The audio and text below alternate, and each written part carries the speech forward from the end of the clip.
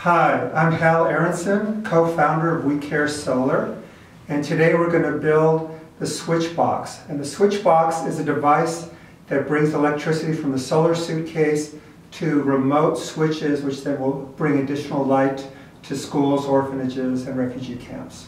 First thing I do when I start a project that involves tools is I put on my safety glasses. We'd really like it if your students wear safety glasses when you do this project. So the order of operations is, first we're going to remove the knockouts in this box. Second, we're going to add the cord grips, which will hold the cables. Third, we're going to run the cables. This is the power from the Solar Suitcase to the light switch box. And then these are the two lamp cords, which will get powered by the switch. Then we'll wire the negatives of the lamp cord to this terminal block. And then we'll wire the positives from the power in and the two lamp cords to the switch so we can control the lights. And then we'll screw the switch back into the box, put on the cover plate, and we'll light the lights. So we have the electrical box, we have the cord grips, we have the terminal block, we have the switch, we have the cable coming from the Solar Suitcase to the box, and we have the two lamp cords, and finally the cover plate. For tools, you'll need a hammer, the 6-in-1 screwdriver, a wire strippers, and a pliers. So let's get started. Step one, or actually this is step 2 in the book, is we're going to knock out the knockouts. We're only going to knock out the top and the bottom, not the back knockout. So I'm going to take something to protect the table, or you can do this on the floor, and have my hammer, and I'm going to do the knocking out with the 6-in-1 screwdriver. I remove the screwdriver tip, so now I've got this blunt tip. I place it against the knockout and I give it one sharp blow. That knocks out that knockout. Then I'm going to turn it over and do the same on the other side. Now I've got both knockouts out. Second step is to put in the cord grips. The cord grips are what hold the cables in place. Now the first cord grip is going to receive both the power in cable and the lamp cable. So that means it's going to take up a lot of space. So I'm going to take off the cap of the cord grip. Watch the order of operations. I'm going to pull out this little conical shaped bushing. And it's important when you put it back together that the cut ends go toward the cord grip. And I'm going to put the cord grip into the box. So I screw it in. And you want the cord grip to seat tightly into the box. So I can almost do that with my hands, but I'll use the pliers for the last little bit. Be sure you're grabbing the nut on the cord grip and not the threads of the plastic. Let's go ahead and we'll thread the other one in the other side. This one we don't have to take the cap off of because we're only going to put one lamp cord through it. So I get it finger tight, and then I finish it with the pliers. So it's seated nice and tight. That way, once the wires are in, nothing will move. So now I'm going to grab one lamp cord, and I'm going to grab this end of the cable. This end of the cable has a long stripped red wire and one prepared black wire. I'm going to put those together, sheathing together. Feed it through the cap first, past the sheathing. Slip the bushing on.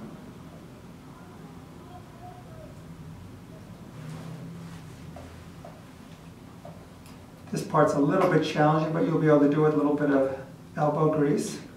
And then I'm going to feed this through the cord grip and into the box. And if you look inside, you'll see that there's a little bit of the jackets on the cable showing. You see that? That's to protect the wire when we clamp down on it. Now I'm going to take this cap and I'm going to twist it closed. And when I twist this closed, what this does is it applies pressure to the cable so that it grips the cable. So I just need to do this hand tight. And watch this. You can test it by pulling hard on it. Do you see how the cable doesn't move? That means it's a good firm connection. Now I'm going to feed the lamp cord that's remaining through the other side of the box. In this one I don't have to take apart the cord grip. Pulling it into the box until I see the jacket on this cable. So I've got about 1 inch of jacket coming in. And now I tighten this cord grip. Again, probably only hand tight is necessary. And I pull on the cord grips, and I know I'm confident when the wires don't move. Now I'm going to bond all the negatives, which are the black wires, together. The way a switch works is it interrupts the positive, or the red wires. And so I need to get all 3 of these stripped ends the proper length for the terminal block. And there's a convenient little strip guide on the terminal block that tells me how much needs to be trimmed off. And what I'll do is I'll trim it off so there's 1 centimeter of stripped wire there. So on the end of the wire strippers there's a scissors that actually cuts wire. So it doesn't have to be perfect. So I snip off this much, and you can see I probably got it about perfect. Yeah, pretty good. Trim this one. And then this final black one, I just need to remove the insulation. Because you want to remove the insulation so you get good conductivity. And I can usually do it with my thumbnail. And this one's already stripped to the right length. So you see how all 3 are approximately stripped about 1 centimeter. Do not cut the red wires. Those need to stay full length. So then I open the terminal block. It's a full 90 degrees. Don't be afraid of breaking it. If you can break this, I will give you a free switch box kit. Okay? Insert the wires fully, push it in, snap it, give it a tug to make sure it's good. Put in the next negative wire. If they're frayed, go ahead and give it a little twist. Insert it fully, snap it into place, and finally we'll put in the 3rd piece.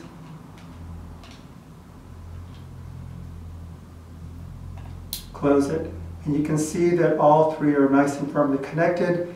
Take the negative wires and push them to the bottom of the box, out of the way.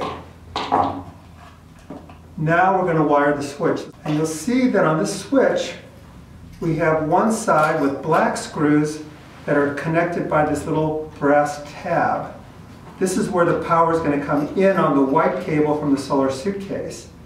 And then we see this side where there's 2 brass colored screws and no tab. That's where the wires are going out to the 2 lamp cords to light up the light bulbs. We always want to wire a switch clockwise so that when we turn the screw, we're tightening the wire onto the screw. Now here is the white cable with its positive coming in. That's going to go to the power inside of the switch.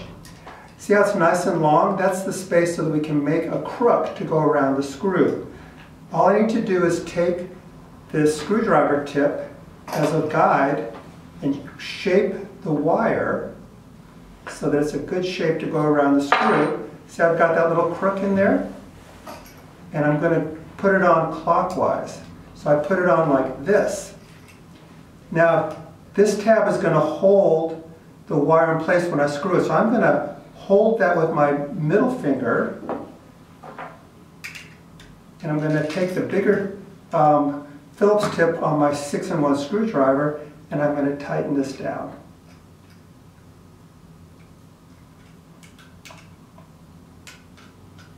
And this switch is going to be going all the way probably to sub-Saharan Africa, so you want to make sure it doesn't get loose. So you crank down on this. This is a robust switch until, with your hand strength, you cannot get it any tighter, okay? Have a medium strength student do it, not your strongest student, okay? We don't want a Herculean effort, just a modest human effort. Now we're going to do the 2 screws for the lamp cords coming out. Again, I'll use my screwdriver tip to shape my wire. I'll just do both of them now just to make it easy so I don't have to take it apart again. Do another one.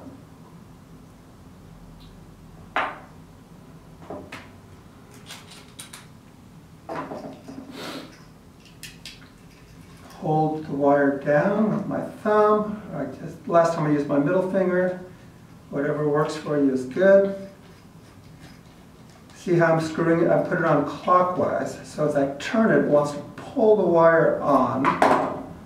Again, see how it's going clockwise around the screw. Hold it with my thumb. Screw it down.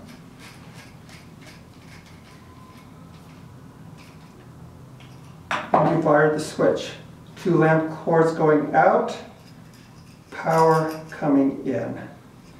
Now finally all we have to do is place the switch into the box.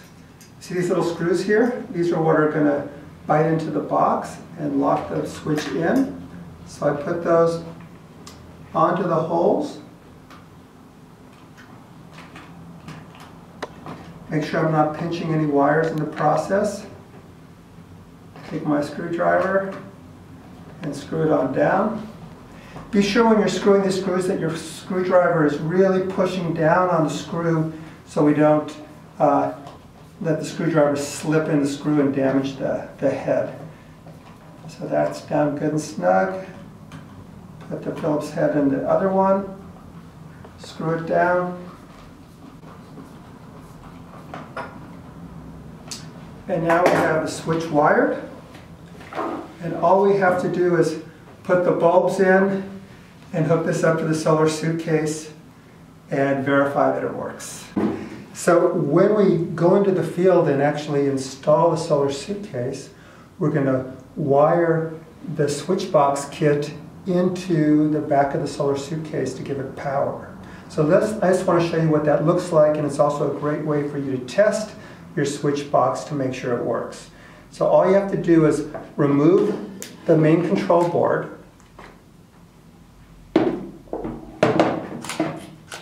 and here's where we're going to hook up the switch box. The blue are positive, the white are negative. Now in the switch box kit, the red is positive and the black is negative. So go ahead and twist your wires. Go to one of these extra slots in the Waco terminal block and put in your positive wire into this side.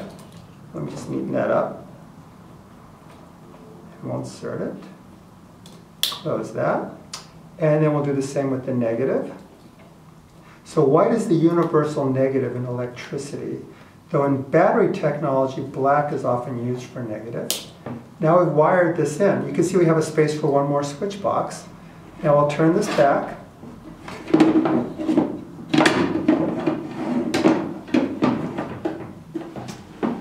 And I'm going to turn on the main power switch. We'll take the switch, and you have verification that you have a properly wired switch box. Now that it's properly wired, we can add the cover plate. And for that, you'll need the slotted tip. So we pull that out of the 6-in-1 screwdriver. And we screw it in.